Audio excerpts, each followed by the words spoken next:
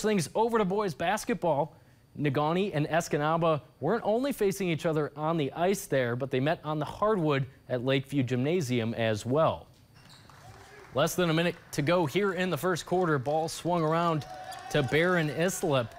And why not? Triple from the junior makes it 15-12 Miners. Moving on to quarter number 2, Negaunee up 5. Gavin Saunders drives and kicks out to Jordan Gannett in the corner. That'll open up an 8-point lead for the team there in white. They had some trouble with Coe Noel tonight.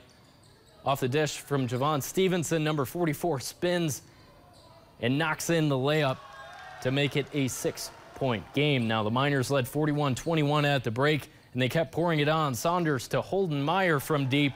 No doubt about that one. Negaunee up 19. Now late in the third, Saunders blocked at the rim, but the freshman Kyle Waterman, he's there to help him out. Right place at the right time, and Negaunee cruises to a 66-51 win at home.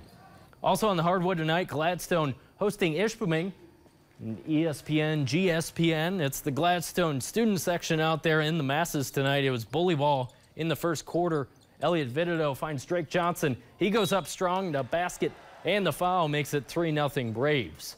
Ishpeming with an answer now. Hunter Smith's cross-court pass to Parker Gauthier. Catch and shoot 3 is good. It's 5-3. Braves still lead. Fast forward to the third. Gladstone still leading when Caden Gibbs finds Luke Brackett for the 3. Gladstone leads by 7. To the end of the third now. Ishpeming's Caden Luma finds Connor Gauthier at the buzzer, and we are tied 38 all going into the fourth. This one was close down to the stretch, but great defense by Luma. He gets the steal and finishes to cap off an 8-0 run. Hematites take home the win, 55-50. Let's go to your scoreboards for basketball tonight. We'll rip through them. Manistee wins it over Newberry, and Munising gets a big win over Gwynn. Moving on, Lake Linden-Hubbell with an 11-point win over Trout Creek, as well as Kingsford, a big-time win over Houghton. Hannahville, they get a 17-point win over Mid-Penn, and Sault Ste. Marie, 18 points over Alpena. Big Bay de Noc, 66-30. They win it over Wetmore, Munising Baptist, and Pickford with a big-time win over Pellston as well. We'll keep going here. Girls basketball, West Iron County, 47-40. They win it over Iron Mountain, and Ontonagon gets an 8-point win over Bessemer. Norway wins big time over Rapid River, and Houghton also picks up a win over Lance.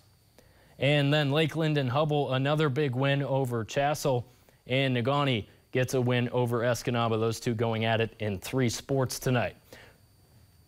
Stevenson, a big time win over Dollar Bay, and Mackinac City also gets a win over Big Bay de Noc.